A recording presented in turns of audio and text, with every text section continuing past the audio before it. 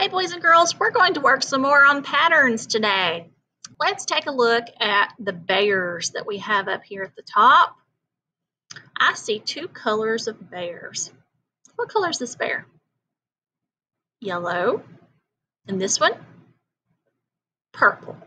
So I see yellow, purple, yellow, purple, yellow, purple. What's the pattern? The pattern is yellow, purple. That repeats over and over and over again. If I was going to go over here and do another bear at the end after my purple bear, what color bear should I do? Let's say it again. Yellow, purple, yellow, purple, yellow, purple, yellow, purple. If you said yellow, you were right. So I'm going to go over here and add a yellow bear. There's my little yellow bear. Okay, after yellow, what should I do? Oh, that one has a very long leg. Let me erase part of his long leg. Here we go. Give him a regular leg.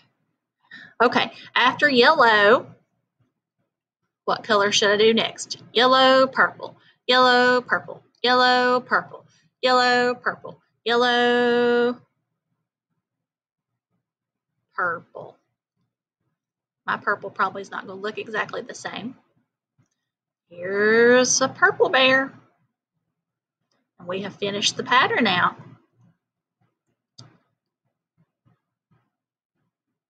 Okay. It's kind of hard to draw with these pens. All right, there's my bear. Now, this is a pattern called an A-B pattern because it has two parts to the pattern. It's got yellow bear, then purple bear. That's two parts that repeat over and over and over again. And so we call that an A-B pattern. The yellow bear would be A. The purple bear would be B. Yellow bear is A. Purple bear is B. And it just keeps going like that. A, B. A, B. Ooh, it's a rough looking B. A, B. You see that, boys and girls?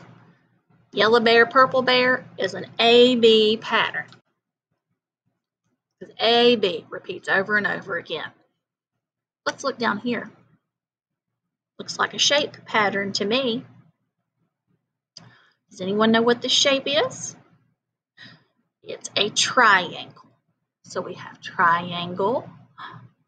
This is our shape this week. Rectangle. Triangle. Rectangle. Triangle. Rectangle. Triangle. Rectangle. What would come next? Oh, if you said triangle, you were right. Triangle, rectangle, triangle, rectangle, triangle, rectangle, triangle, rectangle, triangle. What's next?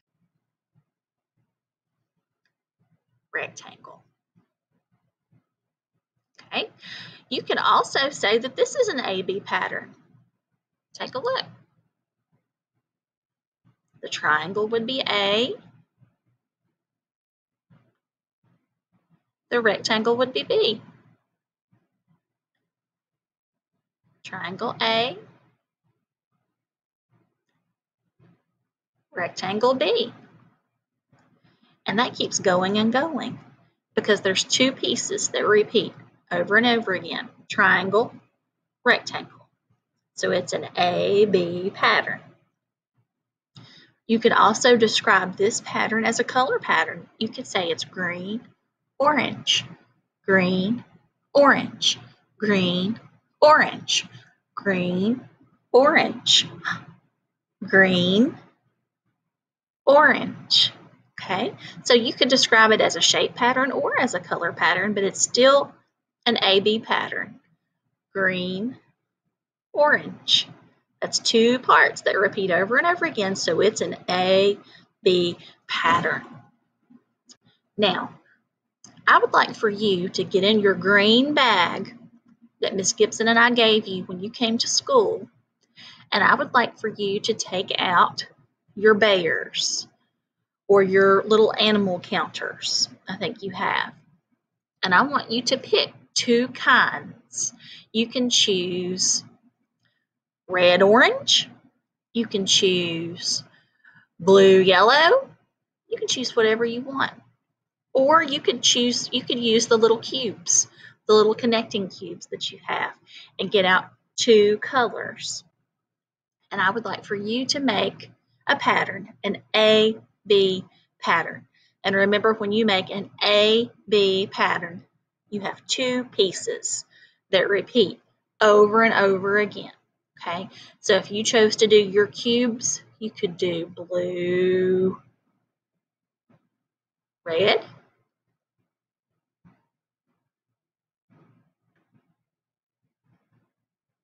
maybe. And you could make that repeat over and over again. Blue, red. And you could make yours, lay yours out and make yourself an A-B pattern. Okay, so you decide what counters from your green bag that you want to use, but you need two kinds. Do you need 3 different kinds? No, not today. Today you need 2 kinds to make an A-B pattern. And I would like for you to do that for your work today. All right, boys and girls, have a great day.